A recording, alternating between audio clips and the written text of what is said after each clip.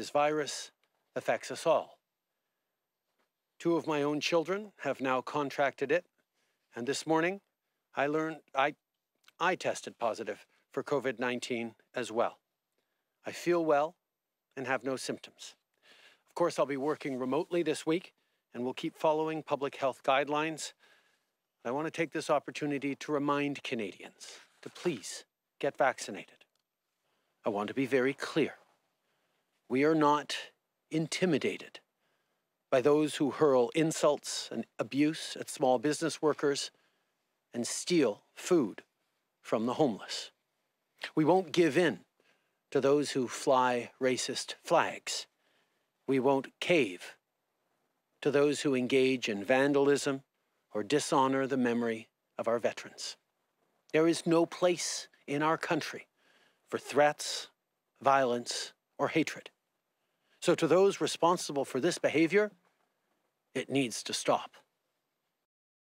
To the politicians exploiting people's fears, I ask you to think long and hard about the consequences of your actions.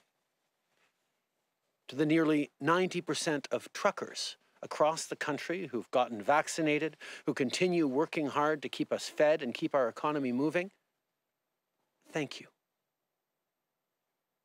Truckers have tough jobs.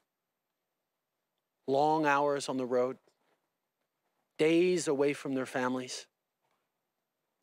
Real challenges, particularly over the past 2 years, as they've continued to step up to put food on our shelves and on our tables, to support us with life-saving medication and supplies. We have relied on you, and you can rely on us to continue to stand with you and allow you to do your jobs safely.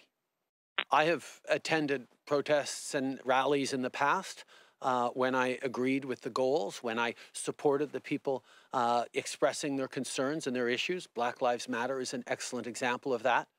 But I have also chosen to not go anywhere near protests that have expressed hateful rhetoric, violence towards fellow citizens, and a disrespect not just of science, but of the frontline health workers and, quite frankly, the 90% of truckers who have been doing the right thing to keep Canadians safe, to put food on our tables.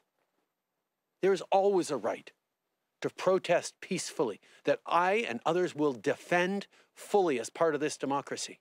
There is not a right to incite violence, to perform acts of violence, or to spew hatred. Merci tout le monde. Thank you, everyone.